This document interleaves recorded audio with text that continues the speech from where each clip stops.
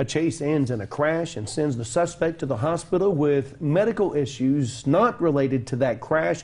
26-year-old Jacob Benson faces numerous charges once he's released.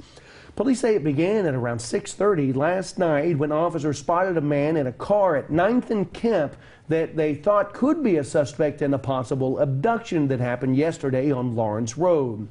They say the driver took off and led them on a chase that ended when Benson crashed into another car right here at Southwest Parkway in Maplewood.